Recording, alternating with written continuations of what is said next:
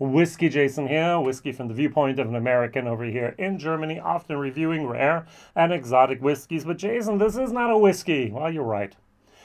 Buffalo Trace Distillery, White Dog, match number 1, corn, rye, and malted barley recipe. 62.5% alcohol by volume. It's 125 proof. Says whiskey, distilled and bottled by Buffalo Trace Distillery in Frankfort, Kentucky. Yay! Now, there actually is a wheat mash bill. Think W.L. Weller, think Pappy. There's a rye, think Sazerac, think Thomas H. Handy. And there's mash bill 1 and mash bill 2. So mash bill 1 would be more about here are... Wow, I lost it. More about here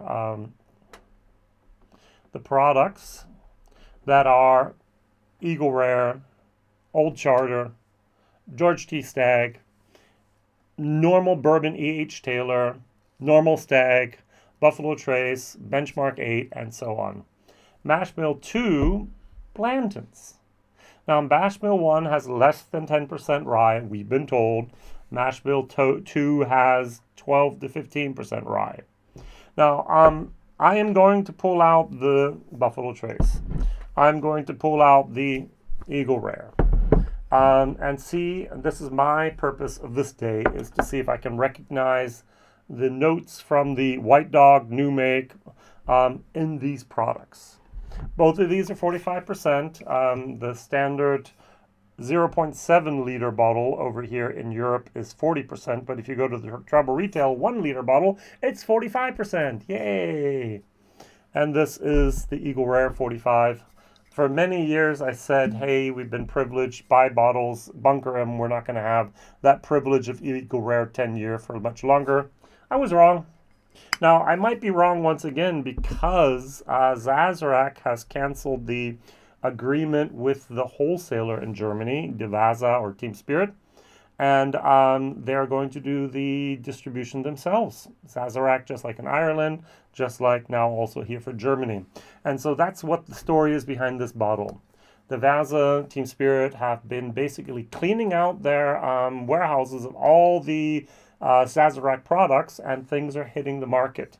So this was sent to the German wholesaler Kirsch Import, and I bought it there directly from them. This is an illegal bottle. I've mentioned this quite a few times. We're not allowed to have 750 milliliter bottles over in Europe, nor are we allowed to have 375 milliliter bottles. This was officially sold as a 350 milliliter bottle, even though it says 375 here. It's crazy, but we have a list of bottle sizes that are legal. The same thing is with America. Over here in Germany, over here in Europe, we have quite a few, and especially in Germany, 0.5 liter bottles. Those are not allowed in America. And yet, almost all the new distilleries in Germany, there's dozens, if not hundreds, all of them started out using 0.5. So you can't charge more than 60 to 80 euros for a bottle of whiskey. And so what do? You don't fill it up in 0.7, you fill it up in 0.5, and you still charge 60 to 80 euros. That's not what we love as our consumer, but that's what happened. And so the same thing here. I like these smaller bottles, especially for me personally as a consumer in that case. These are just fantastic. Do I really want a 0.75 of this of the White Dog? Now, I've seen people actually take a cask, either take a brand new cask, brand new toasted, brand new charred, both toasted or charred, maybe 10 gallons, maybe 5 gallons, maybe 3. I've seen all these different sizes of casks. I call them transformation. And what they'll do is maybe they will actually put a good port wine in there, leave it in there for 6 weeks to 6 months, or rum, or a tequila, or red wine, or even I've seen stout and other types of finishes done with these casks. And then they poured the White Dog in there. And so they matured their own whiskey. Now, you can do this with bourbon. Other people use Glenfarclas is 105 because that's 60% alcohol. This is 62%, 62.5% alcohol. It's at a price point where we can do it. Now, in the States, this used to cost $16. I paid over here in Germany for this 46 euros. Ugh. All right. Not the cheapest product in the world. Now, I would love to try I have tried actually. I've tried, I was at Buffalo Trace and there was a tasting. There was, somewhere there was a tasting I did with the normal mash bill number 1, the wheated, and there's a rye, all in White Dog. Very, very nice. I wish we had more of this over here in Germany to experiment with. Now, what I'm going to do is I'm going to try this, and I'm going to try these, and then I'm going to go back to this after I put some water in and see if I can identify the flavors that come from the new make. And therefore, try to analyze, conclude what flavors are from the cask. Now, I've done this. I have here German single malt new make. I have here from the same distillery a German single malt straight from the, I don't know if you can see this or not. I pulled this straight from the cask myself, and there's a lot of barrel char in there. I'm going to have to filter that out. And to see what happens. And my theory is, my hypothesis is, and this is something I've just, for me today, realized doing in my German video, is the change from new make, from single malt to single malt whiskey, is more than the change from White Dog to bourbon. Now, the only, I'm trying to do this here. So, White Dog to bourbon, the only thing that happens is age and oak, new charred oak barrels. The change between new make and single malt whiskey is often used barrels and time, age. And I think the difference between the new make spirit by single malt and the product we buy in the bottle is much different than the White Dog, the new make here from a corn-based bourbon White Dog compared to the finished product. So I hope you understand what I'm saying. I have not put a lot of thought into this. It's just my first initial impression. I've tried, I'm going to say 2-3 dozen different new makes, especially Scottish, Irish, German single malts. And I've tried the finished product. And I'm slowly getting a little bit of a mental grip on that. If I taste this in the new make, this turns into that.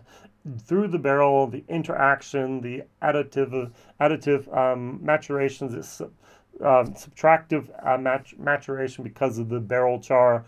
I can almost, in my brain now, kind of identify, pinpoint things that will there go. I don't have much experience with White Dog and turning it into a finished product over here. So on the nose, it smells totally different than a single malt does as new make. I get more chemical moments, a little bit more of the acetone, a little bit of a cereal moment, and a little bit of sassafras, maybe even licorice. Buffalo Trace. Ah, good. Eagle Rare. Oh. Good. Now, the jump is in my brain, through my senses here, not easy to do. Let's try this. 62.5%. This is barrel proof.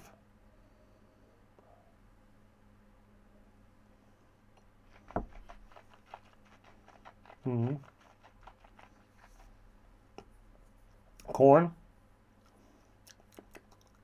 Very sweet and yet bitter. Bitter is not right. There's a little bit of an acidity going on here. There's alcohol sharpness, heat. And there's a corn, I'm trying to explain this, a corn syrup without the sweetness. And it has a tiny little bit of a dairy moment. It's not, it's like a, okay, I'm going to go for this. It's like an extra skim milk. Taking all the fat out of the milk and that skim milk moment a little bit. Okay, so put some water in here. Come back to that in a moment.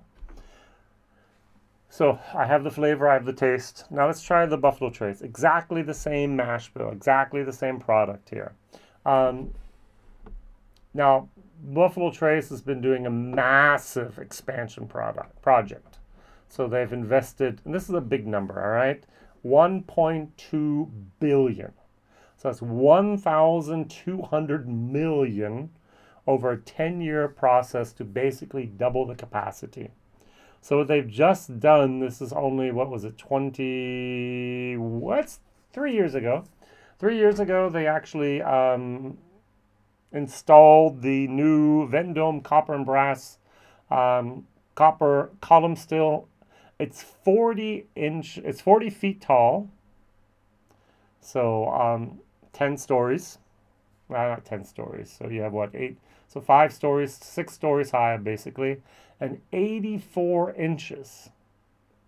So that's over 2 meters in diameter. So that is going to be here are 7 feet in diameter. I can do 6, but I can't do 7. It's that massive, all right? So they had to install a whole new column still. They also had to therefore expand their, how do you deal with what's left over? The stillage. For every gallon or every liter of bourbon produced, there's 10 gallons or 10 liters of stillage that remains. That means you put water in the grain, you put the grain with the water through there after the yeast has turned most of the sugars into then alcohol, and you have 10 liters left over every liter of alcohol produced. What do you do with that? Well, you build a additional $40 million wastewater treatment facility. Whew. All right, so you have to add rick houses. Since 2017, they've actually built 10 new barrel warehouses, each with 58,800 barrels each, with a price 70 million. So it's 7 million per each. And it cost another 21 million roundabout in barrels and liquid to fill them. So you're going to invest here just 300 million into those 10 new warehouses. They have 4 new 22-foot tall cookers for the corn, basically. They have 4 new fermenters. These 4 fermenters, they're big. Yeah, they're 93,000 gallons each. So since January 21, they've added 4. That's now a total of 24 fermenters, each with around 93,000. That's over 200,000 liters. It's amazing the capacity, the size, the scale of what's going on there at Buffalo Trace. And yet I still have the feeling they're still not producing enough. Okay. Good. Buffalo Trace, Eagle Rare.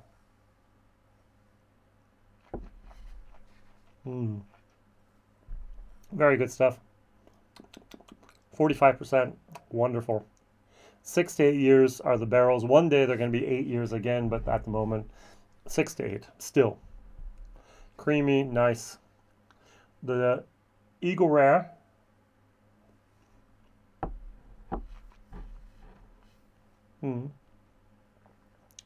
Now on both of these, I'm getting a lot of the aftertaste that I got here. I recognize very clearly this, which I often don't recognize with new make from single malt. Has anyone else had that experience? Single malt, new make, and single malt whiskey, big differences. White Dog, bourbon, very, very tight. I added some water to this going back here. A little bit of water opens it up. It's nice. There are, I'm going to say like 60% overmatch or overlay match between these three products. Now, 6 to 8, 10 years in the barrel in Kentucky, heat, air pressure, wood, expansion, contraction. You're adding vanillin, you're adding tannins, you're adding wood sugars, you're extracting from the alcohol through the char a tiny little bit of things there. You're mellowing it out. The interaction in the whiskey, just letting it sit there for those years. Chemical compounds can create and can decay and create other esters and other wonderful flavor profiles there. This is absolutely a joy to see the beginning, the product, and this. If you ever do a distillery tour, ask, hey, during the tasting, can we try the new make? I don't care if you're in Scotland, Ireland, Germany, America, wherever. Always try to get a little tad of the new make, because that's the base. And then we can see what carries through to the final product. All right. So this was a learning video for me. This was an experience. This was a moment that I must admit I was not expecting. That the new make, the White Dog of a bourbon, I'm not saying the same for rye. I'm not saying it's probably going to be very similar to the wheated mash bill as well, but I don't have it in front of me, is often closer to the end product than a new make from single malt. Who would have known? WhiskyJason here. You're hopefully learning, because I'm learning, and I'm trying to share this as a whiskey educator, as a whiskey connoisseur, as a whiskey influencer, I guess we can say, whiskey tuber. Let's use that word here. Thank you very much, Buffalo Trace, for having this product, and thank you very much for actually having it in Germany. See you real soon. WhiskyJason. Don't forget to like, share, and tell others about this crazy guy over in Germany doing sometimes weird experiments. Bye-bye.